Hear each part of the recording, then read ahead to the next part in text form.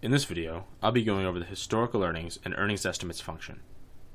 This function returns historical earnings and earnings estimates for a given ticker symbol. First, we'll start by typing an equal sign, and then the name of our function, which is hist estimates.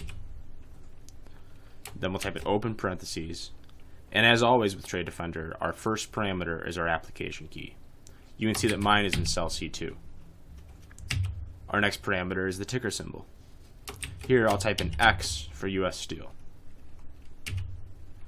The parameter after that is start date.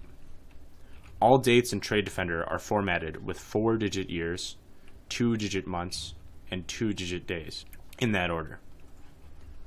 So we'll start with 2010, 04, 11 for April 11th, 2010. After that we have end date. Here we'll do it exactly 5 years later, so 2015, 04, 11. The parameter after that is order by. This allows you to order the return data in either an ascending or descending format based on date. By default, it is set to ascending or ASC, or you can set it yourself to DESC for descending. We'll leave it in ascending. After that, we have columns. This allows you to specify which columns you'd like returned and in which order. Here, we'll specify a few, starting by typing a double quote, and then date announced, EPS act for EPS actual, and EPS mean est for EPS mean estimate, and then close that with a double quote. The parameter after that is values only. Values only allows you to specify whether you would or would not like column headers returned with your data.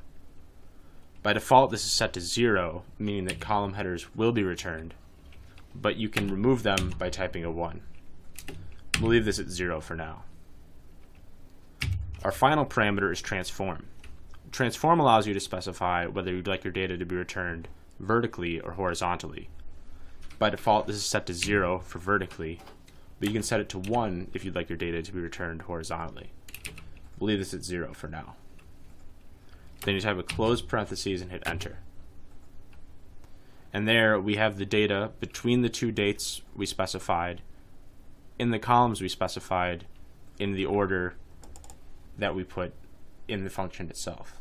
Now, if we were to remove the string that we put in the columns parameter and left the space between those two columns blank, all of the columns will be returned. We can also transform this data by changing the transform parameter to a 1, and change the order by switching ASC to DESC. If you have questions about this function or others in Trade Defender, please check out tradedefender.com/docs or email us at support@tradedefender.com. Thank you.